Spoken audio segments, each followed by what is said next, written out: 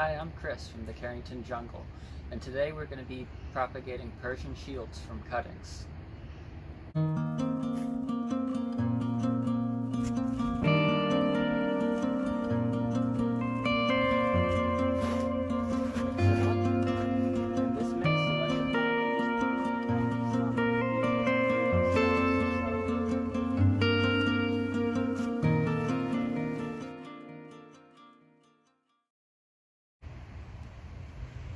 Okay, when you're going to start with a Persian shield, you're going to need a terminal cutting, which is a cutting that's actively growing. So we can take this one and you snip where these leaves are, that's where the roots are going to come from. So snip just below that, just like that, and we'll take this one right here too, so just below the leaves, and we've got our cuttings. So let's go back to our gardening area.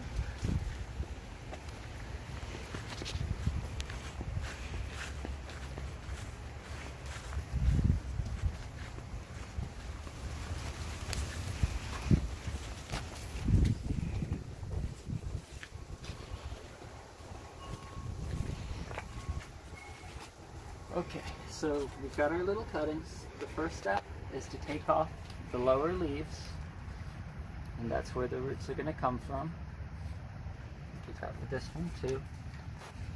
And you can take off another side if you want to, because it'll just help it lose moisture less quickly. We'll just pull one more leaf off each.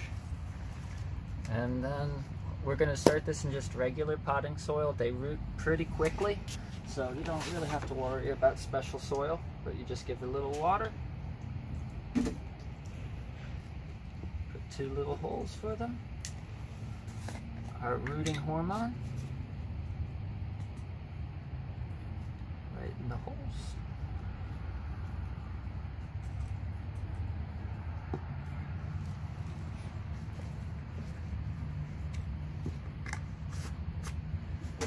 And a little more water to get rid of the air pockets.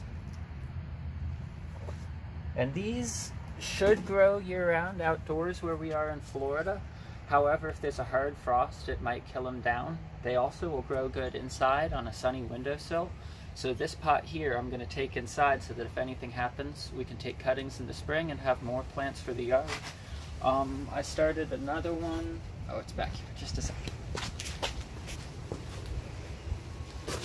Maybe 3 weeks ago, 4 weeks ago, and they get all droopy when they're trying to grow roots, but as soon as they establish new roots, they perk back up and keep on growing.